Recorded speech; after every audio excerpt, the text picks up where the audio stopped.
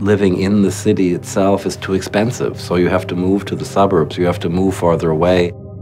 Every morning commuting in like a sardine pressed into a train, an hour and a half in, an hour and a half out.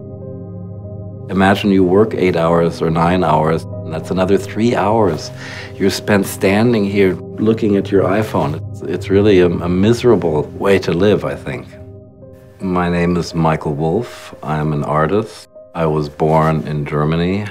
The overall umbrella over all my topics since 2003 is life in megacities, in Tokyo, compression. I wanted to show how horrific and depressing life in megacities can be. It's another facet of life in megacities. There was one subway station where there was only one track. The people would get into the train on the other side of the train. They would be pressed against the glass. Most of the commuters were upset because they pulled into the station and they opened their eyes and suddenly they saw this man with a camera pointed at them. Sometimes people just close their eyes and they say, if we don't see him, he doesn't see me. Sometimes they turn their head, sometimes they hold their hand in front. Sometimes people give you the finger like that.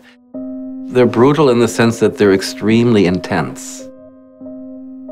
There are many different reactions, but many faces are just zombie faces.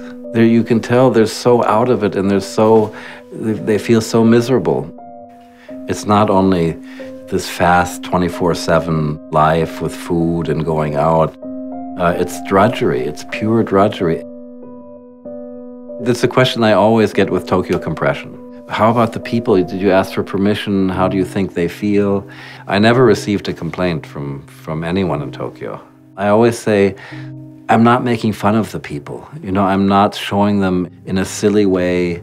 I'm showing actually suffering, which I think is important for an audience to see.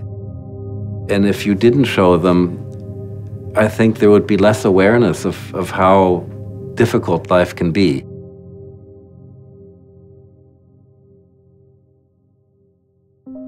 I had been to Chicago and I'd come in from the airport on the elevated train at 6 o'clock at dusk.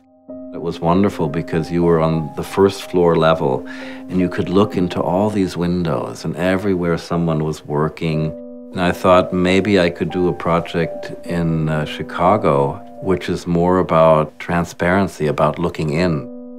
So I would only photograph at dusk, you know, when you can still see the building, but everywhere the lights are on and you can see the people inside.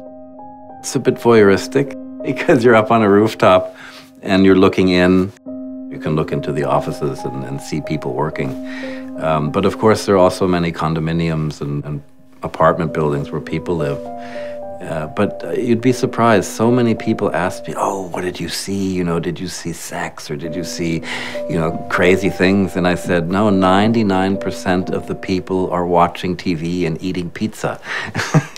You know, it's totally banal, totally banal. People come home, they're tired, they sit on their sofa and they watch TV.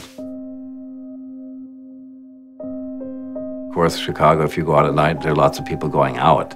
But I did want to create a certain mood with the pictures. It's a mixture between office interiors and there are a few very intense pictures of private apartments.